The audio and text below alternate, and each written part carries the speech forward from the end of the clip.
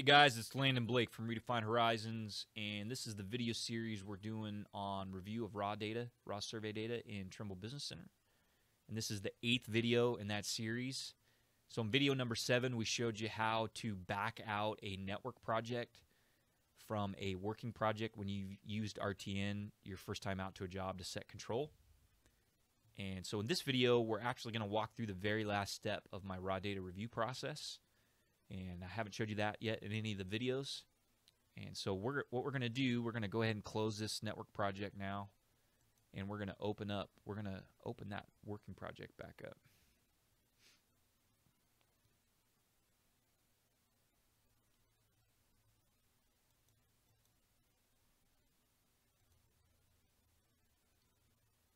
All right, so we've got that project open.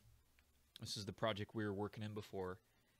And the last step I do in my raw data review process, after I've imported the data, made sure the field crew followed the plan, resolved any flags, error flags, and locked down the control, the last thing I do is I just go in and make sure that at every setup, the field crew has essentially followed good practices or used good methods, okay, or followed the instructions that they were given on the project.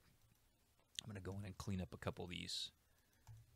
We got some duplicate nodes here. I'm just going to delete. Okay, so when you look at this particular file here, we're in this daily job file. Okay, in the imported files, just drop this down so we can look at the structure here of the file. This is in chronological order. Okay, what we want to do is we just want to make sure, did the guys follow good procedure to the extent that we can tell from the raw data? Did they follow good procedures at every setup? Okay, and it's obviously very helpful to have the field notes when you're doing this. Okay, so the first thing I want to know is, what did they do here when they set up? They got their network rover out. They initialized this virtual base here, 3201. And so what did they do here when they had that virtual base up? And so what I'm going to do is I'm just going to pull up the properties dialog here, and I'm going to look at this first vector. And a couple quick things I'm going to look at is, do they got the right rod height in here? So, yep, they do. They got a 2-meter base, okay? And I want to know how long was that occupation. It was 2 minutes. That's what I told them. Look at the same thing here, 2-meter rod. This is a little bit long. It's a 4-minute occupation, but that's okay. I'd rather be long than short. Okay, so far the guys are doing all right. They set up their RTN base. They set these 2 points as an azimuth pair. They had the right rod height. They occupied for the correct amount of time. You know, my PDOT values are reasonable. So far, it's looking good, guys. Right? Okay, now, down here, we set up an on-site base. Okay, and so the very first thing I want to know when they set up that on-site base is, do they have a, let's just look at it. Do they have a reasonable antenna height? They do. Okay, I can see they've got the Trimble R10 on here, so this all looks good. Now, the very first thing they should do, as a general rule, the very first thing they should do at every setup is they should have a check. Should have a check shot at the beginning of the setup, and they should have a check shot at the end of the setup. Now, they didn't have a check shot at this first setup because there was no existing control on site, right? So when they set these first 2 points, there's nothing to check into. But when they move this RTK base over here to point number 10,000, okay, so they've set up the RTK base now, there are other control points they can check into, so they can come over and check to this other point that they set. And so that should be the very first thing they do. So I'm going to click on the very first vector here from this RTK base, okay, and I can see they shot 23,000 here, okay, and so what I want to know is, was that a check shot or not, okay? So what I'm going to do is I'm going to pull up that point, and I can see right away it's an Aztec point. And I can see in their description that they're checking into 10,001. Right down here, I get my residuals. I got pretty good residuals on that. Okay, so my field crew gets kudos on this one. Gets a pat on the back. Very first thing they did after they set up that base was check in. All right, now I'm going to scroll all the way to the bottom of the list, because hopefully the very last thing they did, right, before they tore down that base was they checked in again. Okay. And actually, for some odd reason, the way this file worked out, it actually split the vectors into two clusters here, or 2 nodes. Okay, so I got to drop down to this list. So here's the last shot they took, 23,078. So I want to know, was that a check shot or not? So I'm going to select the point by vector, And guess what? This is a ground shot. So this is not a check shot like I wanted. Okay. So what I like to do just quickly is scroll up this list and say, oh, maybe they took their check shot and then realized they needed a couple more shots here. I don't like that, but I can understand why it would happen. So I'm just scrolling up the list here, and all I got is these ground shots. Okay. So I was just giving the crew a pat on the back.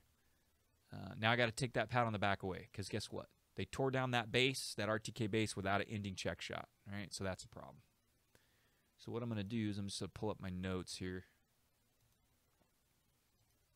Those same notes that we were filling out before.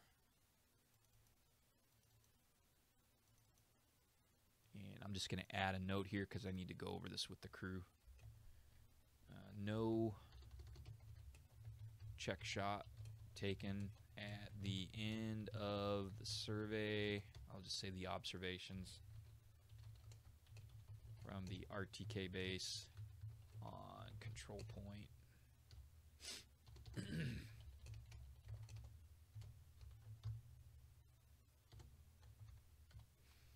Okay, so we want to make a note of that so I can get that feedback back to the field crew. Okay, so it's not the end of the world. We didn't get an ending check shot, which means if there was any problem with this base after it was set up, I'm not going to know. Okay, so I don't like that. Not super thrilled about that. Okay, the other thing we want to check while we're in here is I'm just going to grab some of these topo shots here, just real quick, make sure we're still at a 2-meter rod, and looks like these are 3-second observations, most of them, 2-3-second observations. On-site base, that's probably okay for a dirt shot. I do want to come down here and take a look when I'm tying out these aerial targets. We looked at this earlier, but I just confirming that these were 2-minute observations. Okay, because I don't want a 3-second observation on an aerial target. That would be a problem. Okay, so it looks like the guys did a good job on all this, except they didn't take their ending check shot. As we talked about in the earlier video, I got a couple of these observations where the tilt sensor is way out. So I got to talk to the crew and find out what's going on there. Okay, so that takes care of their setup on the on control point 10,001 with the RTK base. Now we're going to go in and look at their 2 total station setups. We got one at 10,001 and one at 10,006. Okay, so I'm going to come in here, just grab that to start, make sure that HI looks reasonable. It does. Okay. Then we're going to go ahead, let's see, we can pull up our back bearing here. Okay, this is what I'm looking for right here. So this, after you drop down your node with your back bearing, this very first node under the back bearing node should be your shot to your back sight, and you can see it's got that symbol there, the kind of target symbol. And so this is our back sight. So I just want to check, got a good HI there. Looks like I got a reasonable rod height. You know, if I had a 12-foot rod height here, that'd make me a little nervous. Why would we be using a rod that was that tall for a back sight? They got their prism constant plugged in. Everything looks good to me here. Okay, so I don't see any issues with the back sight. Now, the very first thing they should do, hopefully after the back sight, is a check shot. Now, I don't know how they were going to do that here because they didn't set any other control to check into. So it would have been nice while they had the RTN rover or RTK rover out if they'd have set a third point they could have checked into after they got the gun set up at 10,001. And I don't think they were able to do that. Now, just to confirm that, I'm going to grab this second vector here and see if this point number 23,079 was a check shot. Okay. And it looks like it was. Okay, so they did. They checked into 10,002, which was a target. Okay, so I have to take back what I just said. They actually did check into a target. Okay, and they got good residuals there. Okay, so they did a good job of that. They set up the gun. First thing they did after they did their back sight was they checked a third control point, which was an aerial target in this case. Good job. All right, now let's just look and see, did I get a check shot at the end of the setup? So I'm going to grab this last node here under this back bearing. So it's the last thing they shot from this setup at 10,001. And I'm going to grab this select point by vector, and it looks like they shot the corner of the house here. So it does not look, I'm going to just check these other couple of entries. So I didn't get an ending check shot, okay, from this setup. So if anything happened, they bumped a leg or there was settlement, I'm not going to know because I didn't get a closing check shot. So apparently this field crew has a problem with doing a check shot at the end of their setups. Okay, so we'll see how they did if they did a closing check shot at 10,006. So we're jumping up to 10,006 now. They're set on 10,006. Drop down this back bearing node. Grab this very first element here. Should be our backside check. So they're at 10,006. They're backside in 10,001. They've got a reasonable HI and rod height here. And let's take a look. Looks like they got excellent residuals. Okay, so I'm happy with that backside. Now let's come down to this last entry here and see if they shot me a check shot. Okay, and oh, looks like they did. So they took a check shot on their backside. Okay, so that's good. So they did do a closing check shot here. Now, one of the things we talked about in the previous video, I think it was video number 6, essentially they swung. This is a swing tie to 10,006, so they set it from 10,001. So they were at 10,001 with the gun. They made a backside to 10,000, and they did a direct and reverse tie over here to 10,006. But I don't like that we've got essentially a swing tie here. This thing could be floating around if they busted this angle or distance. So I'm not super happy about that. And to make matters worse, when they were set here, their closing check is back to their backside point. So it would have been nice if they could have tied an independent point from this setup. So in other words, everything I've got here that was shot from 10,006 is only tied back to this point 10,001. And there could be a bust here in the data. I'm just not going to know until we do the drafting and we see how this data fits. Okay, so they did do a closing check shot. That's great, but it wasn't on an independent point, so that could have been better. So I'm going to go ahead and add a couple items to our notes here. So these are our notes for the field crew based on our raw data review, and I'm just going to say multiple ending backside checks were forgotten. And I'm going to add to that backside check from control point number 10,006. I'm going to say from setup, total station setup.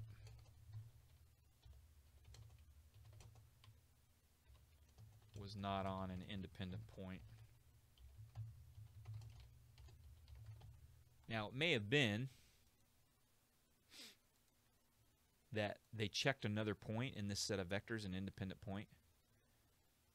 So how do you figure that out? Well, you can do that visually, right? So I can look here and say, all right, from this point, do I have any total station vectors to an independent point? Sure looks like these are all brand new points, doesn't it? Okay, so they didn't do, I have no good independent check here, right? And I like to see that at the end of this list. You know, let's say they, at this shot 23,116, they checked an independent point. Well, that's great. That's helpful. But that means I still got this other set of vectors here that could be out if the tripod got bumped or there was settlement or another problem. Okay. All right, we're at about 14 minutes, and that's going to wrap up that last step where I just go in to every setup on the job and I'm looking for, do they have a beginning check? Do they have an ending check? Did they follow appropriate methods? In other words, you know, if they tied in a property corner, did they shoot it direct and reverse? If they were tying out an aerial target with RTK GPS, were they on there for the sufficient amount of time? So it's kind of a more detailed drilling in to this tree view than the kind of the initial view. So when I first open the job, the very first thing I do is take a look at this tree view for the daily job I'm checking in, and you just say, did they follow the basic plan, yes or no, right? That's kind of high level. In the last step, after I've cleaned up the flags and the control, I go in and I drill down into each individual setup and say, do I have my beginning and ending checks, and did they do in detail what they were told to do from every setup? Okay, did they follow good procedures? Did they follow any specific instructions I got for the job? And so as you can see on this project, you know, my crew did a pretty good job, but there's some things that we can improve on, and definitely some things I need to follow up with on the crew.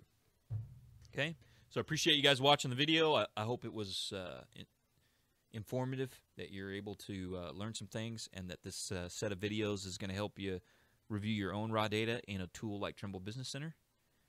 And I hope you guys stay tuned to my future videos. All right. Thanks for watching, guys. Bye.